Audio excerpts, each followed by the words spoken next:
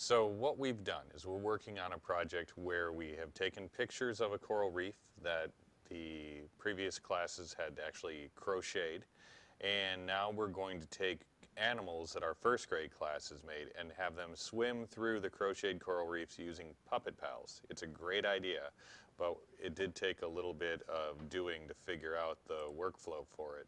So I'm not sure why this just quit sharing on me. We'll go ahead and turn that back on. So what we've done is the teachers have shot pictures and put them into Box. So I'm downloading from Box, and I've got to get Jared's picture down. And I can go Save to Library. And the other one that I need to take down is Jessica's, so we're going to save that to Library. And then, now that those are saved to Library, we're going to go into the Puppet Pals app, Puppet Pals HD Director's Edition. Now, it has to be the Director's Edition or the Director's, I think it's called Director's Edition, because that allows you to do your own backgrounds. And that's important. So we're going to let this go ahead and do that for us. And we're going to press to start. Asks us to add an actor from a photo. And we're going to select Choose Existing Image. And we're going to let it have access to our photos. And we're going to go into the camera roll here, and those photos that we just took, we're going to draw a little line around to help cut out the photo. Now, I do this with a stylus because that allows me to be a little more accurate. I think the first graders are actually doing a better job with their scissors than I'm doing here with this stylus, but that's close enough for what I'm doing here. We're going to add another one.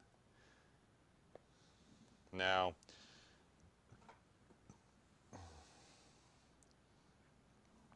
gotta love all the detail work here, right? So we're gonna go in and we're gonna get the best we can with that, but obviously this tool is not quite as fine as I would like. And I may end up grouping some of these together just because there's very little other way to do it.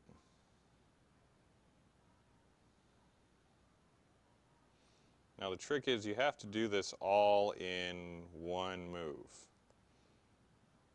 If you let go of the line, it will completely drop your drawing, like that. And then you have to reject it. I'm going to go back this way.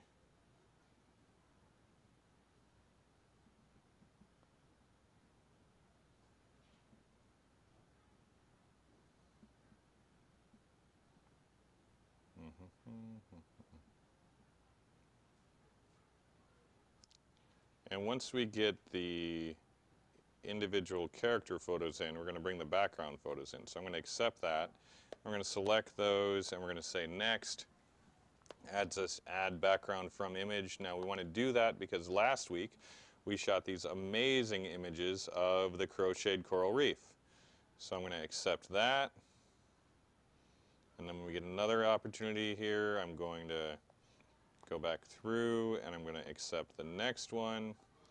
And I don't need to load all of them in there, but I do want to get at least 4 or 5 in there so the students can choose from the photos that they shot of the coral reef. And then what we're going to do is we're going to put the characters and the background together. So now, if I select a couple of these backgrounds and click Next, then I've got my 2 characters, and they can swim around the coral reef, and we can even change the background. And what we're going to have the kids do is narrate information about their fish as they swim through the coral reef. So that ought to be fun, gives them a couple of different backgrounds to work with, and allows them to record their voice and these images, which also creates a movie that's completely shareable because there's no student faces or school information on the movie. So that's how we prepped for this. Let's hope they turn out awesome.